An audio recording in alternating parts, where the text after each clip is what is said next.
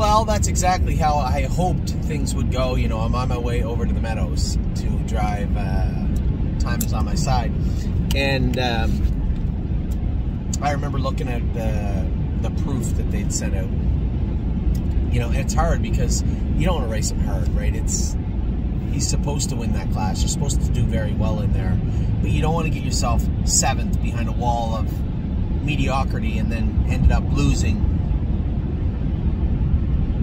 How is the race going to go? You know, I'm watching the horses post parade, and I'm watching the horses on the gate. I'm watching Aaron Marin. I'm watching the Neil kid. I'm watching Ronnie Wren. It's not a big deal. If I had just ducked him, and he probably would have raced awesome also. But I wanted to get him a nice, comfortable race. But I wanted him to show me, at the very least, what he showed me last week. It was simple. Ronnie's waiting for me with his horse, and I see the Neil kid coming out of their herd, and Aaron's retreating right away.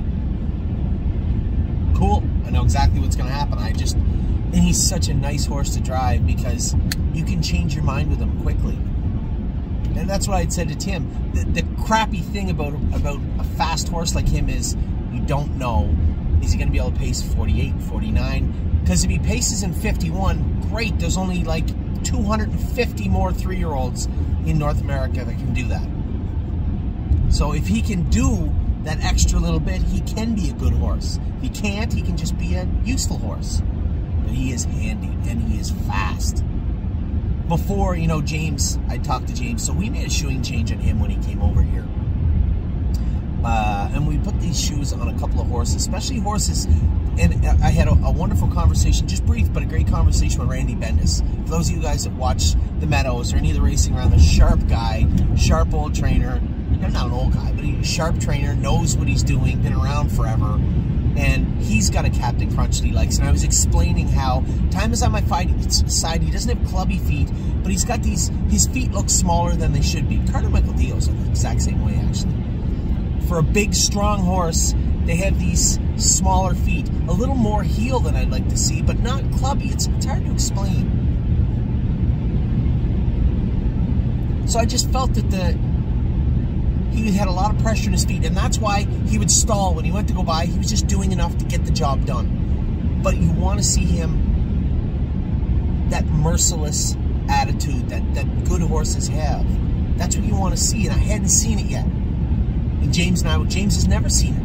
He's lots of talent, you know, big long hobble, no boots, beautiful horse, but does he have that killer instinct? And he never did before. Was it because we castrated him? That may have been a component of it.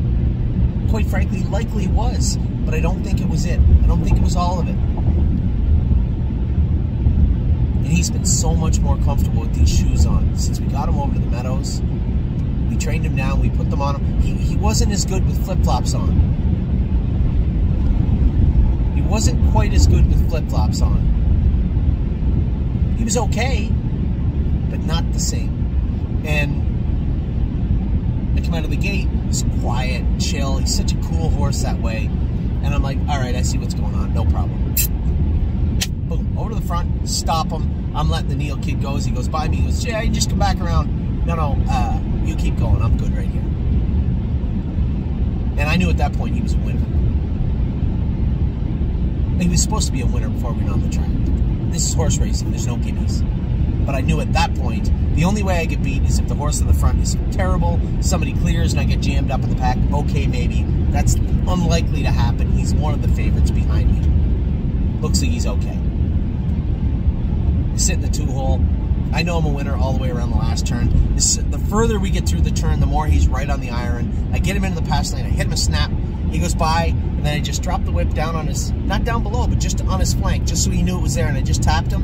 And his fastest 3-5 strides of the entire mile were the last 3 or 5 strides in the mile.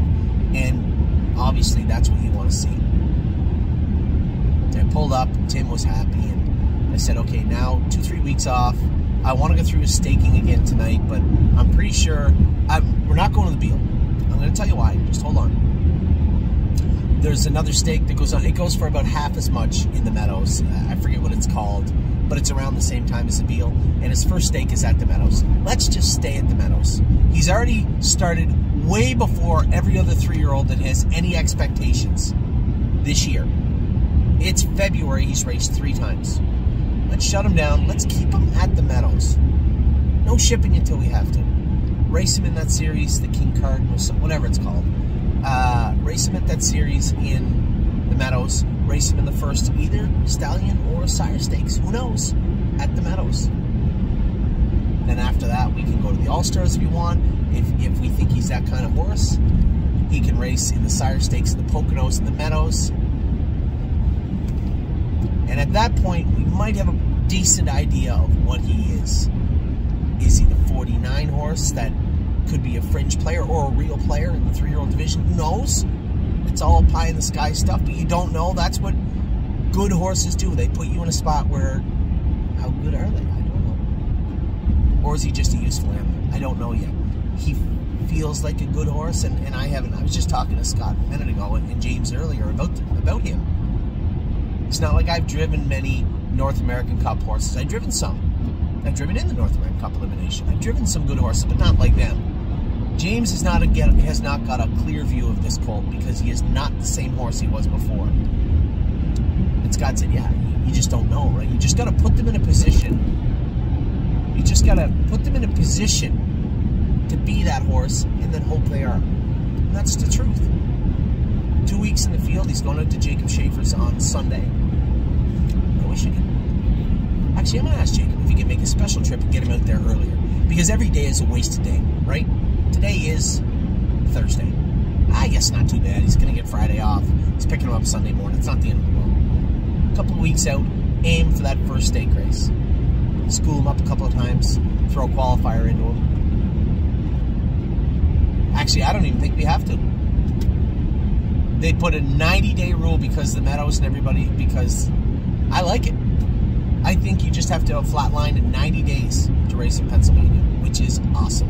We can go ahead and qualify, but a couple of schoolers qualify or whatever. Just have them ready for that race, then the Meadows, Sire Stake, then we can go to the All-Stars if we think he's that kind of horse.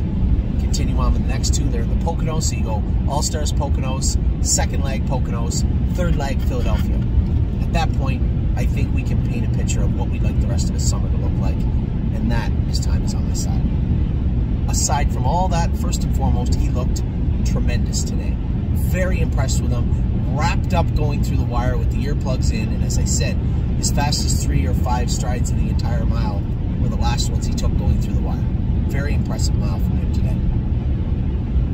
Now, we have another horse. Similar timeline, did not look as good last week, and that was my boy Ready for Landing. He's got to show me a lot more. There's going to be some erasers pulled out on his staking for February 15th. I think we're going to have to pencil in a different path for Time Is On My Side, or an alternative path. And maybe the other side of the coin for Ready for Landing after tonight. This is it. This is last start before the 15th. And he has to show me, he has to prove to me, via James, that that he's got a shot to be an okay horse. If he just comes out and throws a stinker in tonight, then he's going to be staked modestly. He'll be in the Bobby Weiss, maybe in the Nomor's 2-3 condition races, and then staked modestly throughout the season, or it could be a little more extensive.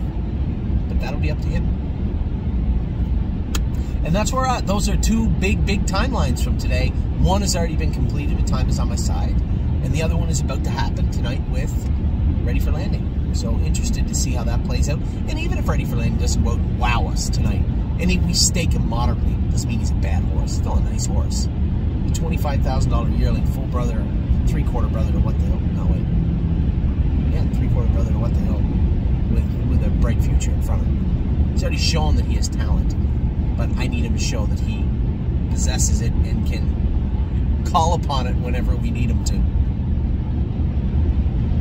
So that's what today meant for us. Now, I'm just trying to put the finishing touches on maybe getting some videoing for you tomorrow from Ohio. I know my clients and my partners in Ontario are not going to like to hear this.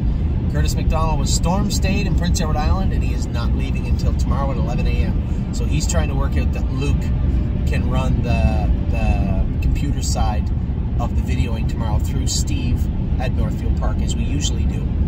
It's going to rain at Northfield Park on Saturday, and it is also going to rain in Ontario on Saturday.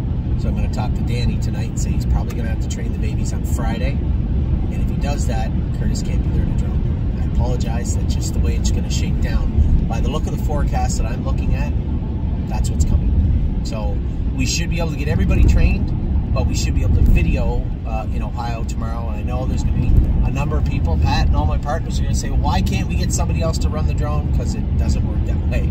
Luke cannot come out. He's not going to come out and run the drone at First Line Training Center, but we will be able to have those horses. And the good news is I'll be home next week. I'm going to come home next week to go with those babies. Even if I have to leave after the Meadows and go home, I am going to go home next week also. So that's the plan for the horses in the near future. I gave you a thorough update of how the 3-year-olds trained. Very impressed with Time Is On My Side today, and eagerly awaiting a race from our boy ready for landing tonight. So with that, I'm going to let you go. Hope you guys had a great day, and to all my partners on Time Is On My Side, pretty impressive mile from him today. I hope everybody has a great rest of their week into the weekend. I will talk to you all very soon. Take care.